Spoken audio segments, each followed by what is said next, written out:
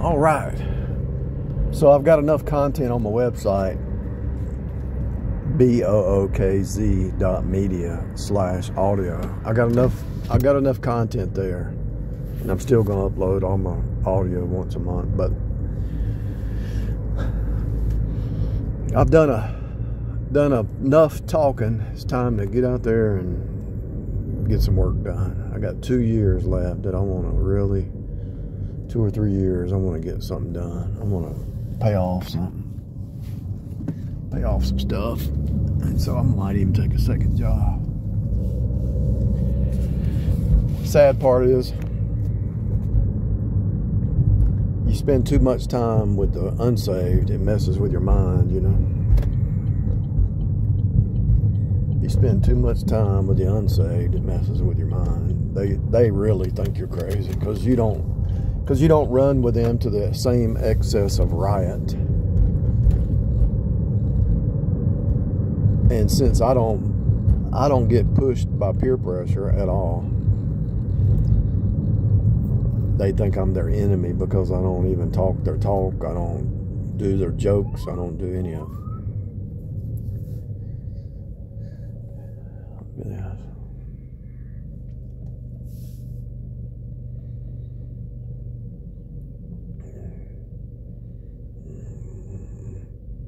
They need lights on their vest.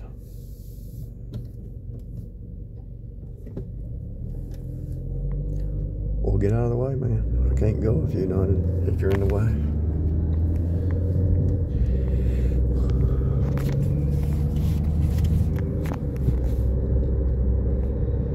I don't talk their talk.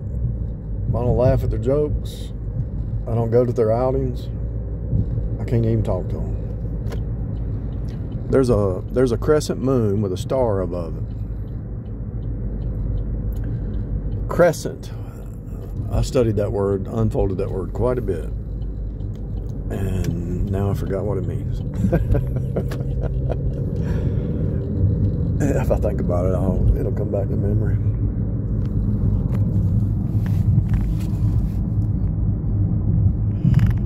It's awful strange that all the cults use a crescent moon and a star. Why? Goes back to birthing, I think. I'm pretty sure it goes back to birthing, right? It really points to Jesus. Everything points to Jesus, but they twist it and make it look like it's Mother Mary or something. The Ma, the creation. The creation instead of the creator.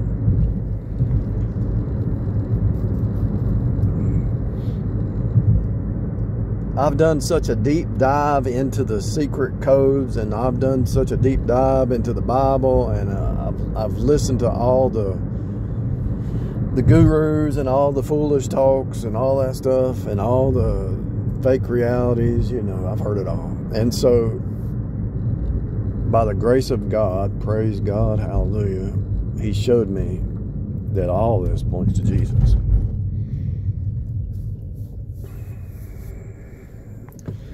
Crescent, C-R-E. I think it means the new birth. I'm pretty sure it means birthing. Notice the star above it.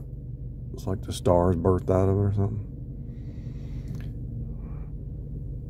Over there in Israel, the land is like the crescent something. At the land of Israel, it's like the crescent. It looks like a crescent, the birthing. But it's pointing to the fact that crescent, that peak, right? You're moving to a higher ground. You're being birthed from glory to glory, from one state to the new state, to the next state. If you do this long enough, you will become a master orator. But you've got to be serious about it. I might not speak grammatically correct or, sound like some person on the stage, but I've studied words enough. It's funny how I studied math. I didn't like the language, and I studied math in school. After I got saved, started studying the Bible, and I slowly moved to words, the Greek, the Hebrew, and all that stuff, the Phoenician, the etymology. So words became important, more important than math, and you have to use words to describe math, right? You have to use words to describe math. Every cognate has a meaning and it has a deeper truth. So every time you speak, you're speaking 2 or 3 different levels and don't even know it. Describe, scribble, to write. Types and shadows, description, descript, off script. So everything is off the script of the Bible. And so it's from, DE means off or from. So description is off the script. Ion at the end of the words, you got the prefix and the postfix.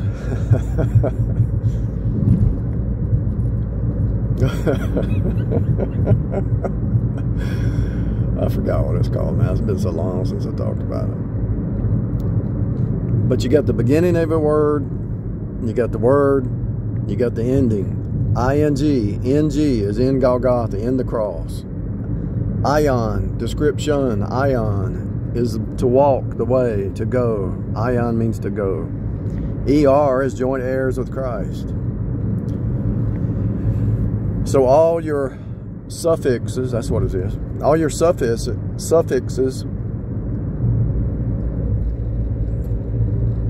point to your spirit walk. All your prefixes are like John the Baptist. There always has to be a precog and a postcog, right? And Jesus is the Word, right? So you have the prefix, you have the actual word, and you have the suffix. The prefix is like John the Baptist. The word is Jesus showing up on the scene, and the suffix is what? The saints coming after and walking in the Spirit. Hello? I bet you never heard that before. I bet you never heard that one before. I know you haven't, because it just got revealed to me. I already knew that it was, I already knew the fractal, but it reveals the church down here is coming after the word. You had John the Baptist, you had the Holy Writ, you had all the prophets and all the testimonies and the precog of the word, Jesus, written down. And then you had Jesus show up on the scene. So you had all these prophets of old preaching Jesus that's going to come show up on the scene. And then you have the word. I'm talking about every word that has a prefix and a postfix, and so, or a suffix. And so you got the word, and then you got the saints, the joint heirs. ER is heir. ING is in G, 7. Golgotha is finished. Number G, the letter G is number 7, is finished. The crescent, birthing, right? You never heard that before. It should change your whole world. It should change everything. Every time you speak a word, especially if it has a prefix and a postfix or a suffix, then you're going to have a new revelation every time you speak. I'm going. Go is a verb, the Rhema word. You got the Logos word and the Rhema word, right? I am going to the store. I am is Jesus. You're hid in Christ in God. I am going. Go. Action verb. The Rhema word, to the store. I am sitting down. And the period at the end of the sentence is the blood. And there's a capital letter at the beginning of the sentence. What does that represent? Captain of the ship. Capital, the captain. Capiche. Now this will spread over the internet, what I just said, eventually. They might take 5 years to catch on to it, but it's going to spread. And then people will take credit for it and make money off of it. I don't care. I'm not making money off this stuff, but as long as the word gets out, that's all that matters.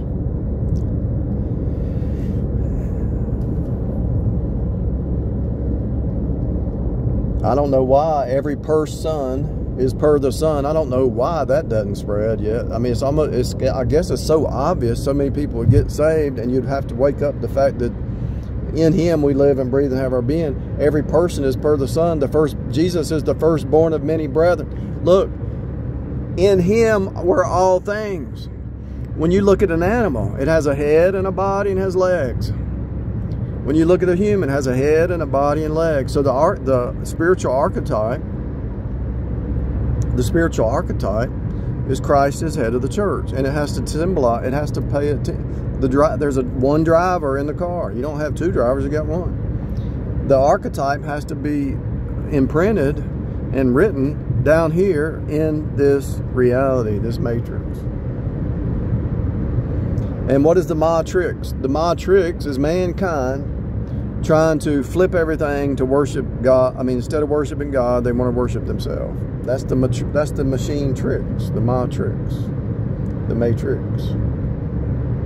Get you to worship the creation instead of the creator. So when these Agent Smiths are trying to pull you in, right? They're trying to pull you in to their fake reality bubble. And they want, what is really the end game? To get you to worship yourself, get you to worship some person, get you to worship some creation, get you to worship Mother Mary, get you to worship some false idol or false god.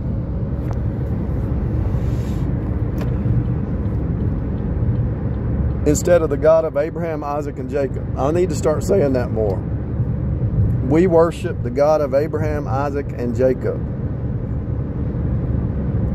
We follow the God of Abraham, Isaac, and Jacob. When you say that, it's very clear. And the agents can't stand it. They can't stand it. The USA is only here to protect Israel. Period. It's the only reason it exists. The church age, God is using the USA and the gospel to make Israel jealous. Why, if God, let's say you got a rebellious wife and she's running the streets or whatever, and you start giving your attention to some other woman, she's going to get jealous. And she's going to come back as fast as lightning. But if her heart ain't right, she's going to keep doing it, Eventually, you're going to cut it off. You're going to cut her off. I don't care if she puts her mama first or daddy or some dude or some friend or whatever. Whoever she's putting first. It's just like Israel or Judah going and worshiping another god, That's true for the man too. If the man's married to a woman and he's giving all his attention to somebody else, he's not doing right,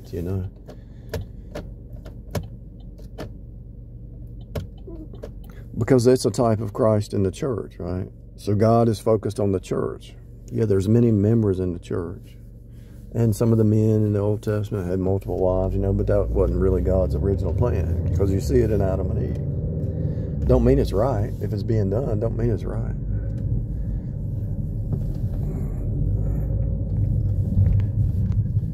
Let's see what happens over here.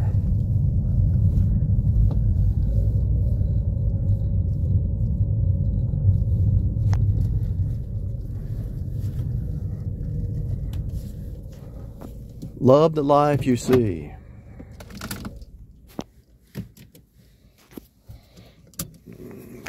Kind of like to love the one you're with, I guess. I don't know. Advertisement for Wendy's. Everything has deeper meaning. That's the only reason I read stuff like that. Everything has a deeper meaning.